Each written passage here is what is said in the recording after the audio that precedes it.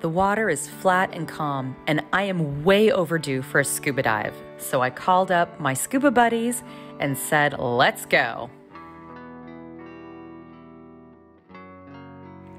I'm always ready to try a new dive site, and a local dive master suggested Playa India here in Aguadilla, Puerto Rico.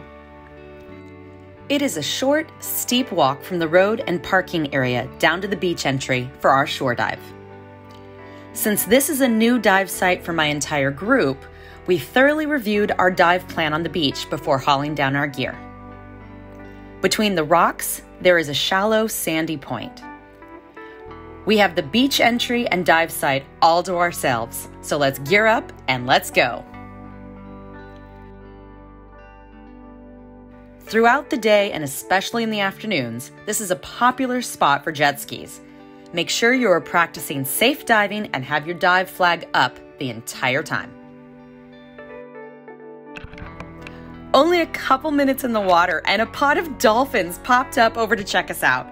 They literally jumped out of the water a few feet from us, and sadly, this is the only video I captured as they quickly swam away.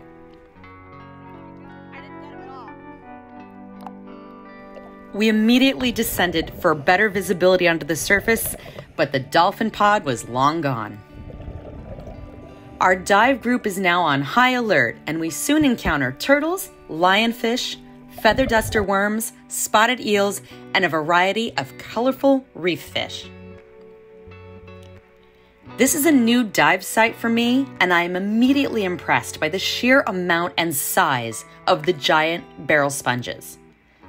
This is the largest species of sponges found in the Caribbean, often referred to as the redwoods of the reef due to their reddish-brown color, bark-like texture, size, and they live a really long time.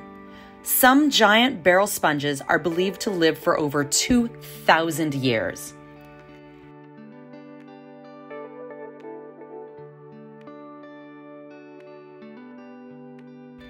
Just past this parrotfish is a rock crevice, perfect for a sleeping turtle.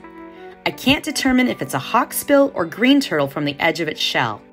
He's hiding his head from us, but the rest of the fish are not bothered by us at all.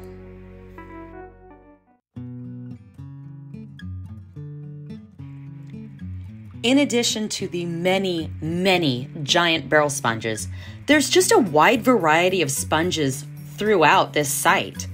Sponges are filter feeders, and they actually improve the water quality as well as provide a home to reef fish and marine life. This site has an excellent variety of vase and calm sponges in a rainbow of colors. One of the most beautiful sponges looks like lavender lace to me. It's this purple lavender lace shaped vase sponge. It's actually an azure vase sponge, and they're usually this iridescent blue shaped like a vase, and they can be blue, gray, pink to lilac, and even cream. We will encounter many more of these varieties of branching vase sponges and calm sponges on our dive. While we pose no threat to the reef fish, the same cannot be said for this lionfish. Lionfish are an invasive species that hunt over 50 varieties of reef fish, and they have no natural predators in the Caribbean.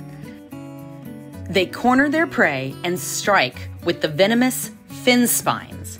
Never touch or attempt to touch a lionfish. From certain angles, lionfish fins can resemble harmless feather duster worms. Feather duster worms, Christmas tree worms, and fan worms are completely harmless to us, and if you put your finger near them, they will close. Detecting nearby movement is enough for these worms to quickly close and pull back. Some of these worms close at the slightest detection of movement, while others have a slower response time and are more tolerant to movement. Either way, I'm not actually touching them. I don't touch anything in the water, because you never know who's hiding nearby, like this sneaky spotted eel.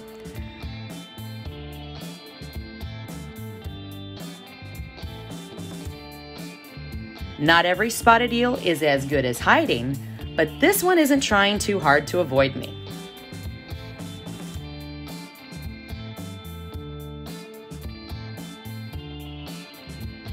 Another spotted beauty is this lovely boxfish.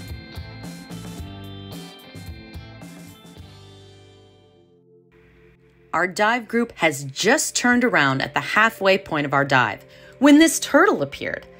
We swam close enough that we can easily identify him as a hawksbill turtle based on his shell pattern and that distinctive hooked beak on his face.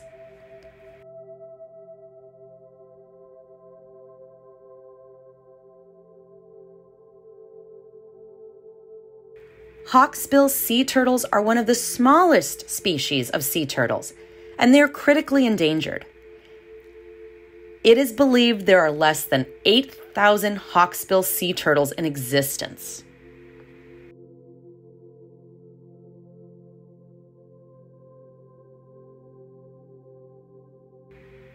Sharks and octopus are their natural predators, but humans have played a huge role in their destruction.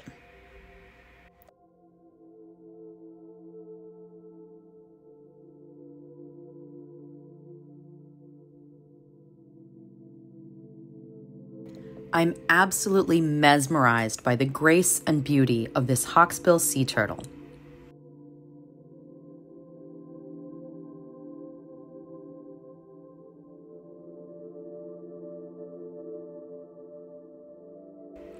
At this point, I realize that my dive group can no longer see me, so I say goodbye to my new turtle friend, and I rejoin my dive group.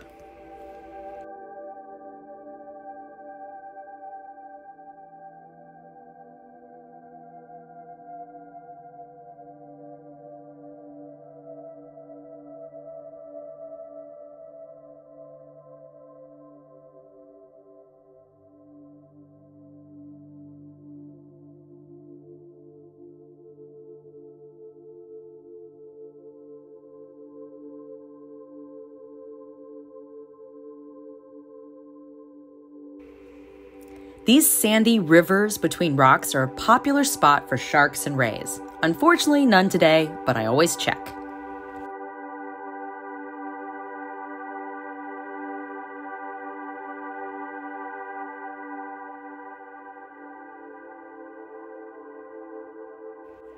As we swim back to our entry point, there is a flurry of beautiful reef fish shimmering in the water ahead.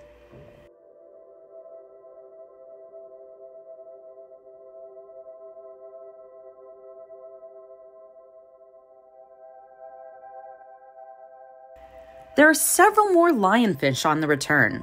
A couple of them are very good at hiding.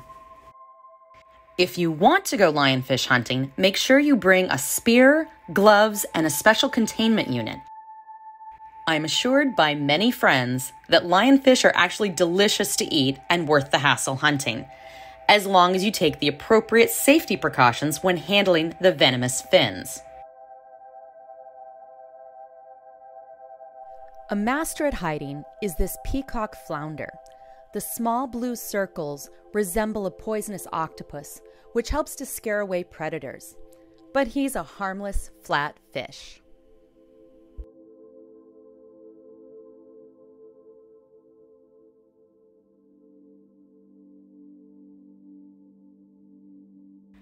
Thanks for watching. Be sure to like and subscribe for more videos from Jen There, Done That, in Puerto Rico, the Caribbean, and beyond.